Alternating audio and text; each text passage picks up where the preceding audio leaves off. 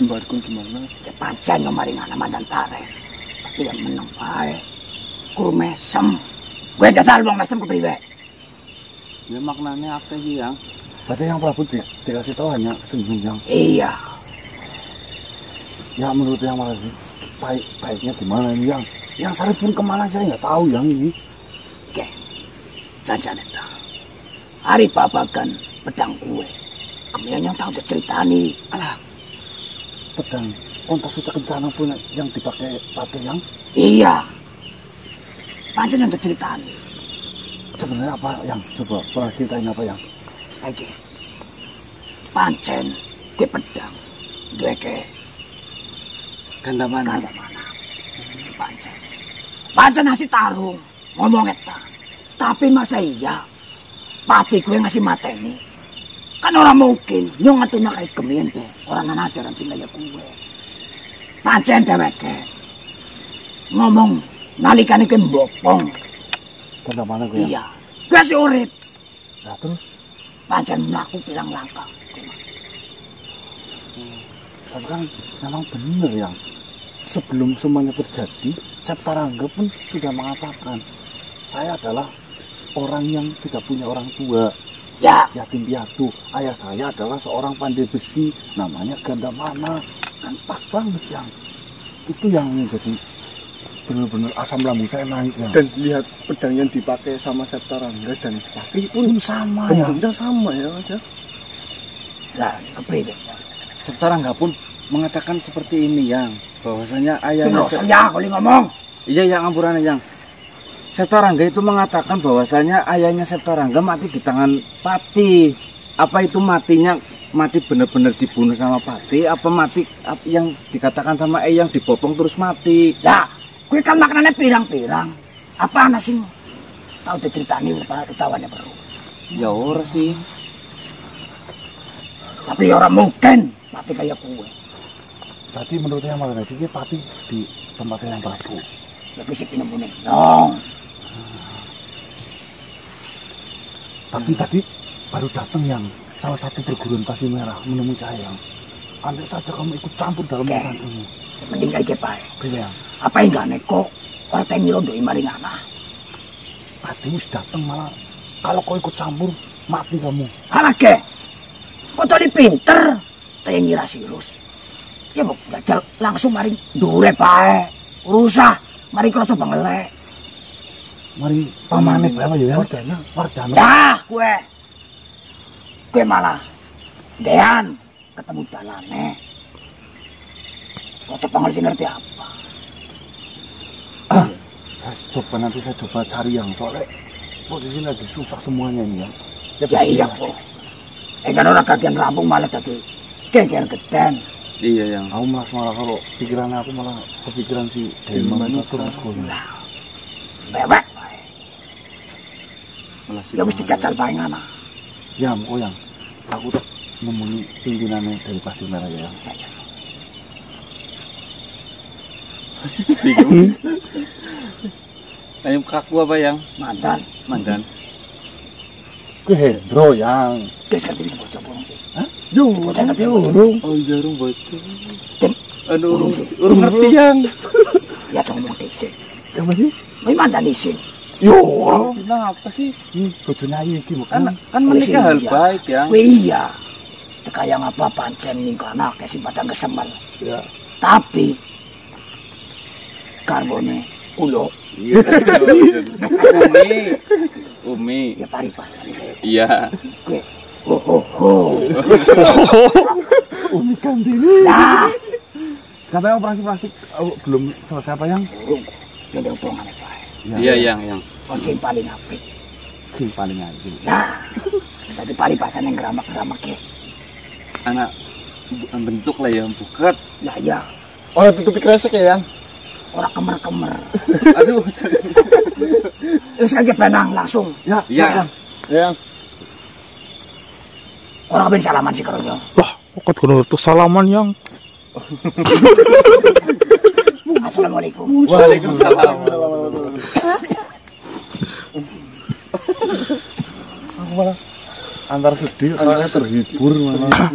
Ya, campur aduk lah. Campur aduk nih rasanya pada malam hari ini. Baik teman-teman, ini kita ada dua kemungkinan. Patih pergi, bisa juga karena dibawa yang Prabu. Kalau saya rasa pendapat dari yang Martaji sih Ada benarnya. ada Masuk benarnya. akal lah ini. Lah ini kita ditugaskan yang Martaji alangkah baiknya menemui pimpinannya si Wardana pamannya. Wardana atau yang punya perguruan. Kuseri. Oh ya, Kuseri. Oh, apa sih? Ya ini pimpinannya lah. Semoga bisa diajak rundingan baik-baik. Ya siapa tahu dari pihak mereka kan bisa menjelaskan kronologi kejadian yang seperti yang dia tahu. Ya, kan bisa juga seperti itu loh Mas. Doakan saja teman-teman, semoga ada celah hati dari pihak Pasir Merah untuk mau mendengarkan argumen dari kami. Ya, lanjut. Ya.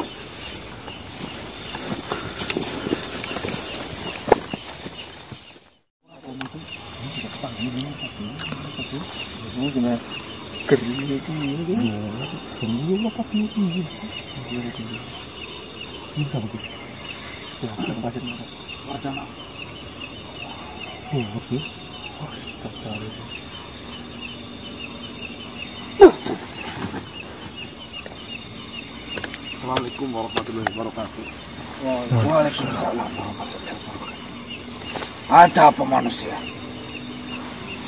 Kalau kau memanggilku hanya untuk pembelaan atas kesalahan Patih yang telah dilakukan di masa lalu, percuma saja. Kalau kau memanggilku untuk memberitahukan di mana Patih sekarang, silakan kau katakan dengan cepat di mana Patih berada. Seperti ini Tuan atau Paman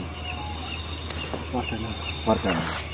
Saya rasa asumsi Paman ada yang salah. Apa maksudmu? Pertama, kenapa Paman tidak mau mendengarkan penjelasan dari Patih?